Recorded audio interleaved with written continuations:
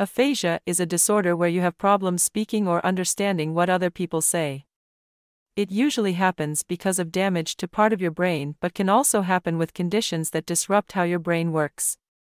There are also multiple types of aphasia. The location of the damage in your brain determines the type of aphasia you have.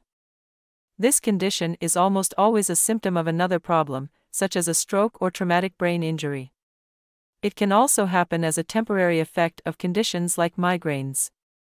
Aphasia is often treatable, especially when the underlying condition is treatable or can heal on its own.